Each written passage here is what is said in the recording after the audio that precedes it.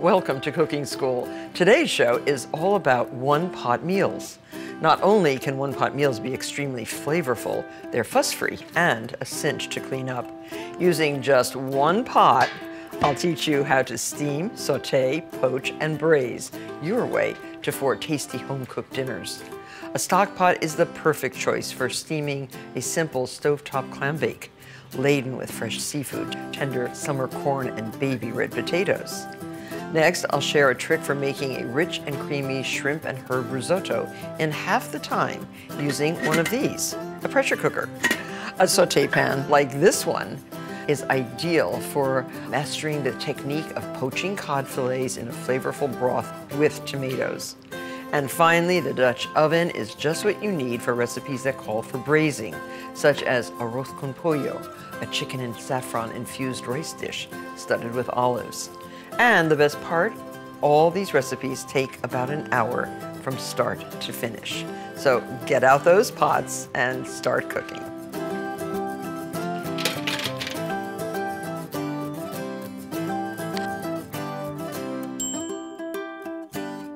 The native tribes of Massachusetts cooked seafood in sand pits lined with seaweed and hot stones for more than 2,000 years.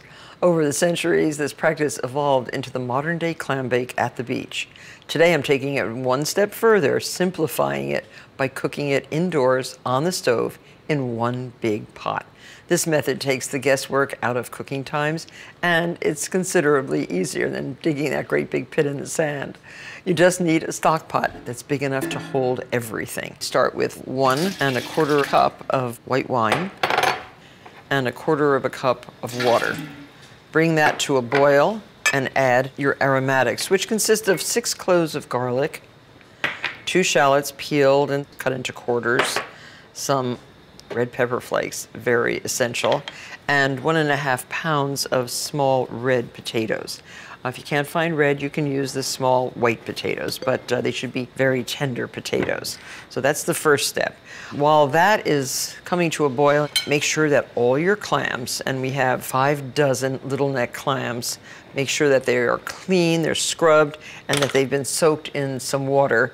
Some people add a little bit of cornmeal to the water or a couple pieces of bread, just to kind of clean out the sand from the interiors. But these are beautiful clams, very, very nice. If the shell is broken or if the clam is ajar, don't use them. Now, we also have 6 ears of corn, 1 pound of extra jumbo shrimp, and 2 lemons cut into quarters. Okay, so this is boiling. Your garlic goes in, your shallots, your potatoes. And this is a traditional lobster steamer pot. I use it for lobster or for actual canning. It also has a rack for jars, and a 1/2 teaspoon of the red pepper flakes. Now, this is boiling. Cover and cook for 8 minutes. That gets those potatoes started. So there, the first steaming is done. Add your clams, 5 dozen clams to the pot, right on top of the potatoes. Now the clams will exude a lot of moisture too, so you have plenty. And on top of the clams, the corn. So 6 ears of corn, and we broke the ears in half. And get nice, sweet, fresh corn. This is the time to use the very, very best ingredients. And now, while the corn and the clams are cooking, add 2 lemons cut into quarters. Cover this 10 to 12 minutes until the clams open. Now, when the clams start to open, and I see a few opening, you can see down here, it's opening plump and nice, add your shrimp. 1 pound of extra large jumbo shrimp with the shells intact. So put these right into the steaming pot and cover again, a couple minutes more, and then your clambake is done. So you see, it really takes no time at all. Once you assemble all the ingredients, it takes just less than a half an hour to cook. So the shrimp are pink, and that's a good sign that they are done. The corn looks done. the clams are opened, and let the fun begin, the eating. So you can just remove all the shrimp and place them on your tray. I love using this big enamel tray. It's so perfect for clam bakes or lobster roasts. And the corn. And I can't wait to see the potatoes. They were completely buried under the clams. And work quickly so that you get this clam bake hot to the table. But this can be done right on a terrace, on a patio, in a backyard. You don't have to be on the beach for such a fantastic treat. And then for the clams, I like to use a strainer like this. They are perfect. And the clams are plump, really pretty. And our lovely potatoes. Now all this broth that's in the pot is going to go right here also. And now strain the broth in a sieve. And use a fine sieve because if there is any sand in your clams, it will be gone. You pour this into a nice decorative serving pot. This is a dipping sauce for everything. Use 4 tablespoons of butter.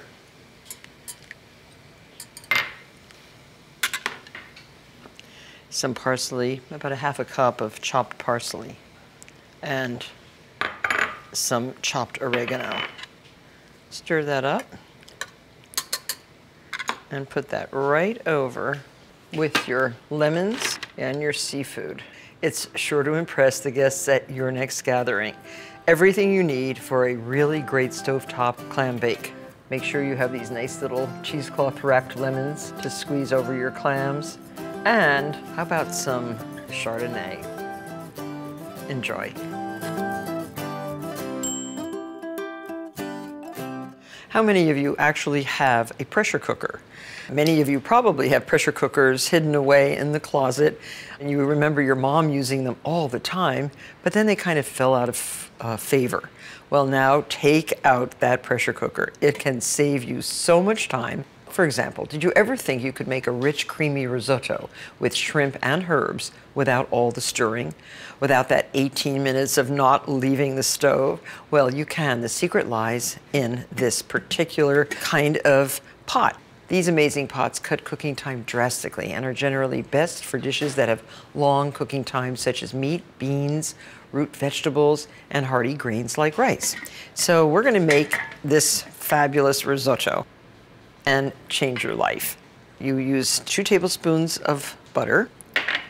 And basically the ingredients are pretty much the same as for a traditional stovetop risotto. Add 2 cloves of garlic finely minced and 1 onion finely minced also. Now, to get rid of that acridness in the onion, this is a little hint, a little tip that you should take away from this program. You can just soak the onion in a strainer like this in iced water, just for a few minutes. It takes away all that acridness and it smells like perfect onion. This is a good thing for delicate dishes. So I'm going to add the onion. Smells so good. Pressure cookers are made out of a really heavy-duty material. And every pressure cooker maker makes a slightly different version of this incredible pot. And now add 1½ cups of arborio rice. Should be, if you're making risotto, arborio. That's an Italian short grain rice that will turn white with the heat. It's kind of translucent to start, and it gets white and opaque as it heats up. Sautéing the rice like this, making it white instead of translucent, seals in the flavor, keeps the rice from getting sticky. And even though this is a sticky rice, it prevents the grains from really becoming one mass. Keeps them individual. So this is good. And now add 2 tablespoons of white wine and 3 cups of chicken broth. You can add it all at once. Now this is going to start cooking right away. Get all the rice down into the liquid. Season with a little bit of salt, big pinch, and some freshly ground black pepper. Cover like this. Make sure it is tightly sealed. And on this particular pressure cooker, you just press that up to there. Now, as soon as that little yellow marker pops up, set your timer for 9 minutes. That's the cooking time. There may be a little bit more after we open the pressure cooker, but 9 minutes makes a very good risotto. Just popped up, set your timer. So here you can see the steam. Now everything's cooking nicely. In another pot, have a half a cup of chicken broth heating. This is to add when you add the shrimp. And we have beautiful shrimp. When buying fresh shrimp, make sure that the bodies are firm. Avoid shrimp that are soft and sticky, whose bodies have become detached from their shells, that smell of anything other than just a little bit of the sea. So we have 1 pound of medium shrimp, 3/4 of a cup of freshly grated Parmesan cheese, 2 tablespoons of butter, and some lovely flat leaf parsley chopped. So all of this is ready to finish off our risotto. There's our timer. Okay, so it's been steaming for 9 minutes. Turn off your heat. Then turn this to release. Now that's releasing the pressure, the steam pressure inside the pot. Don't try to open the pot until that stops hissing. And the little yellow indicator is back down. This pot is locked shut until the pressure is released. So even if you try to open it, you'll have a hard time. There, and the button fell down. Now you pull this down like that, and you can open the pot. Looks creamy and good. Now, add 1.5 cups more broth. Add your shrimp, peeled and deveined. So now, keep your heat on medium-high and evaporate the excess moisture. This is where you develop the creaminess of the risotto. As you cook the shrimp, you are also cooking the rice and you are finishing the risotto. So beautiful. See how creamy it's getting?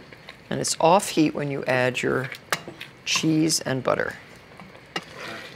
I think we're at exactly the right creaminess, the right consistency. Now, turn the heat off, add your Parmesan cheese, 3/4 of a cup. Stir that in, and your butter. Butter just adds that depth of flavor that is so essential in many, many dishes. That's it. And now spoon as much as you want into your plate. This risotto recipe makes 4 healthy servings. Oh, doesn't that look fantastic? And look how much time you saved. A pressure cooker is a real time saver in the kitchen, as you can see. Enjoy your risotto.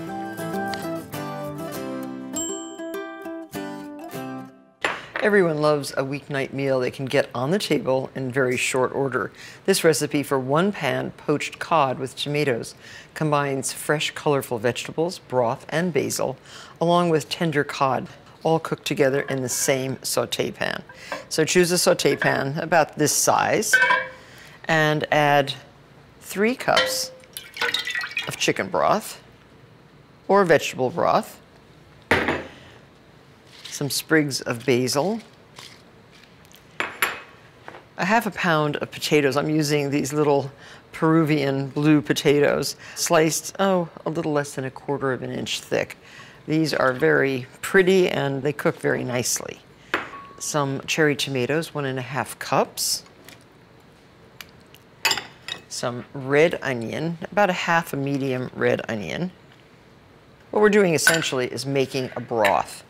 A quarter of a teaspoon of red pepper flakes and 2 teaspoons of salt.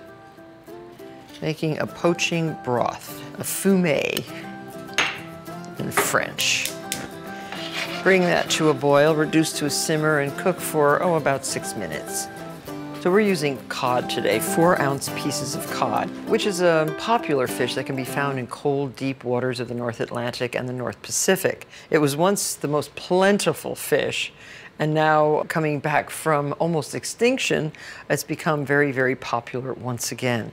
The flaky flesh is mild and delicate, and salt and pepper your pieces, and then submerge them in your broth.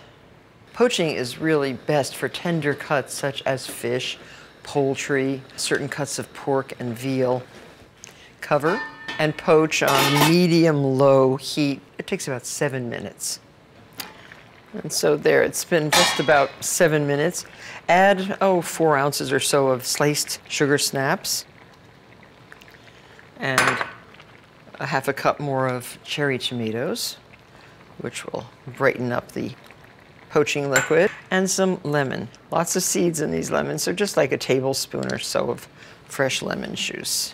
Just after a minute or so, the snap peas look bright green, the cherry tomatoes are pretty and bright. There's quite a bit of broth, so just spoon this into shallow soup plates. And with the vegetables, the colorful vegetables, all around.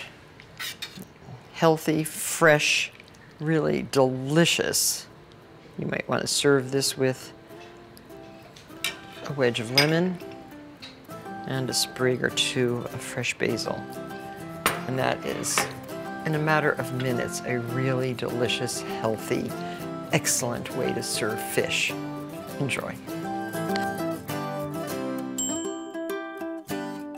Now this is one of my very, very favorite one-pot meals. I'm using an enameled cast iron Dutch oven for making arroz con pollo. Variations on this chicken and rice dish are beloved throughout Spain and Latin America. This one's studded with green olives and infused with the heady flavors of wine, onion, garlic, bay leaves, and saffron. So salt and pepper chicken thighs, 6 bone-in chicken thighs. Make sure the meat is dry. Put skin side down in a couple tablespoons of hot olive oil. I haven't salt and peppered the inside yet, which I will do. But we want to get the meat nice and brown. And starting with the skin side down is generally a good idea. The heaviness of the enamel cast iron and the tight-fitting lid really makes it the perfect vehicle for braising this rice and chicken all together. So a little bit more salt, and a little bit more pepper. And for the rest of the dish, you'll need some white wine, a half cup, some saffron, finely chopped garlic, finely chopped onions, chopped tomato, and we're using Valencia rice. It's Spanish rice as opposed to Italian arborio for risotto. I make this with eggplant in it, with yellow and red peppers in it. It's a very, very tasty and versatile dish. While the chicken is browning, put a pinch of saffron into the half a cup of white wine. The saffron will color the wine and add a nice golden color to the dish. Chicken thighs are a very good choice for this particular dish because they have lots of flavor and they're very moist, and you can cook them without the skin and they'll still be deliciously tender if you are on a diet and don't want any skin. Chicken breasts tend to dry out, and I wouldn't suggest those for this dish, but chicken wings are very good. Now, people always ask, why bother browning the meat? Well, browning the chicken will certainly give it color and develop a rich flavor base in the pot. So browning is important. Let's see. This is just right. A beautiful golden color, a little bit of crispy on the skin. Just what we want for our arroz con pollo. Now you can just remove these to a baking sheet. And it has rendered a little bit of fat, so take all but 2 tablespoons of the fat out of the pan. It's not too much, but just a little bit. And you see there is a little bit of browning, and that's going to really help color your final dish. This is 1 large yellow onion, chopped quite small, and 2 tablespoons of garlic, finely minced. And you can scrape up those little bit of brown bits on the bottom. You don't want to burn anything, okay? So be careful. Reduce the heat if you must. And now add 1 large tomato, finely chopped. Skin and seeds are fine. This turns such a beautiful color. And now add your wine. It's half a cup of dry white wine, and look at the color it has turned with the addition of the saffron. So add that. Make sure every saffron thread is in your pot, and boil that until most of the liquid has evaporated. But the flavor, of course, has stayed. Add 2 bay leaves and some freshly ground black pepper, about 1/4 teaspoon, and 1/2 teaspoon of salt. And when it's still a little bit moist, add your rice. This is 1½ cups of Valencia rice. And this will start to cook immediately. This is a very short-grained rice, much smaller in grain than the arborio rice. So now we're going to add our 3 cups of chicken broth. If you don't have chicken broth, you can add vegetable broth, but since this is a chicken dish, chicken broth is totally appropriate. Stir this around, bring it to a simmer, add your olives, 1 cup of pimento stuffed olives. A very traditional addition. And your chicken, skin side up. Now the Valencia rice has a unique capacity to absorb large amounts of liquid.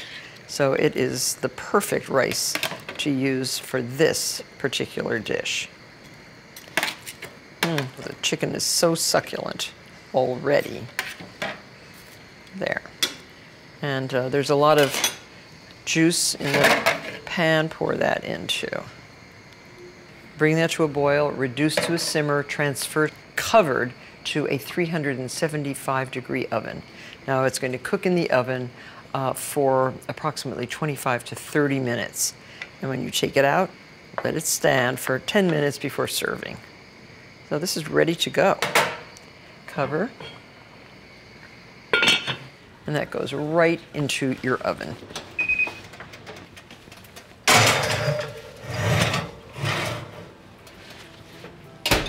Set your timer, 25 minutes. So here's our casserole out of the oven. Would you like to see what it looks like? Unbelievably delicious. Olives, chicken, rice, tomatoes. Easy, healthy, good. Chicken and rice with a Spanish accent. Well, enjoy. And thank you all for joining me today. See you on the next episode of Cooking School.